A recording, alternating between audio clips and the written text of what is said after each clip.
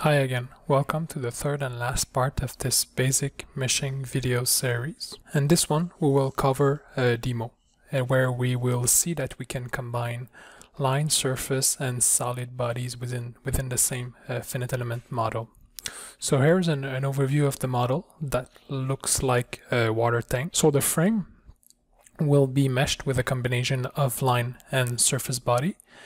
In more details, beam element will be used using a squared hollow section, and shell element for the plate will be used. As for the tank, it could have been modeled using shell element because the geometry is relatively thin, but for the purpose of this example we decide to use solid elements. So now let's open the geometry. So in SpaceClaim we have the geometry right here. So as you can see, the tank has been modeled as a solid body, whereas the frame has been modeled with line bodies for the beam and one surface body for the plate. So now if we take this geometry and we import it inside Mechanical, so this is what we have here, and we can just try to get a first mesh with the default setting. So we just right click on mesh and generate.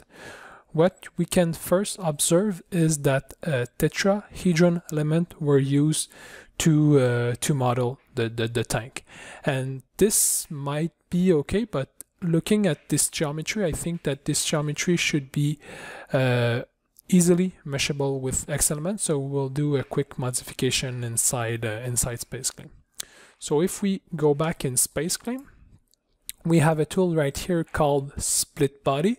So if I click on this tool, so I need to select my body and I will split the body near the ribs.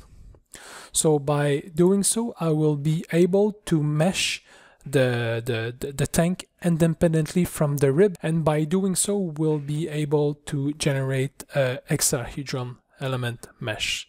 So but first I will just recombine the three body that were split because I want those three body to be a single one.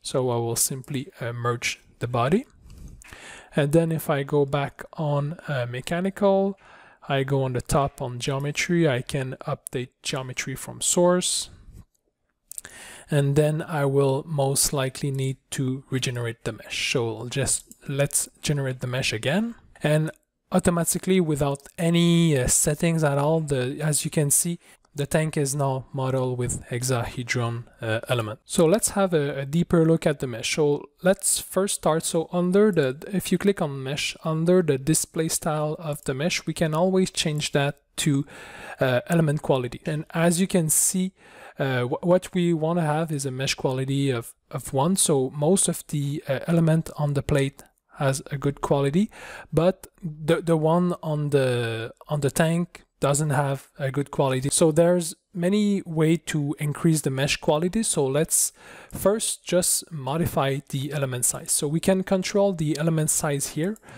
under the global control. So I can put 500 millimeter and just regenerate the mesh. So by using 500 millimeter, so we will impose an element size everywhere around the mesh. So at some specific location, if we want to have another element size, we will have to use some local mesh sizing. So we can see that globally the minimum mesh quality was around 0.30. Now it's around 0.46. So we got a great improvement. And at the bottom here under statistic, you will always get the node and element counts.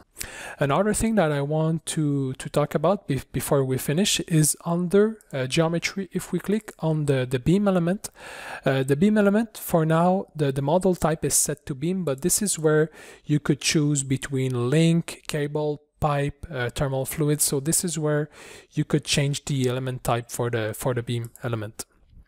And also the beam element, the cross section that we are using is around here. So we assume a rectangular tube using these dimensions. So if we change these dimensions, this will change the cross section and the moment of inertia. And as for the plate, if we click on the plate, we can directly control the thickness right here.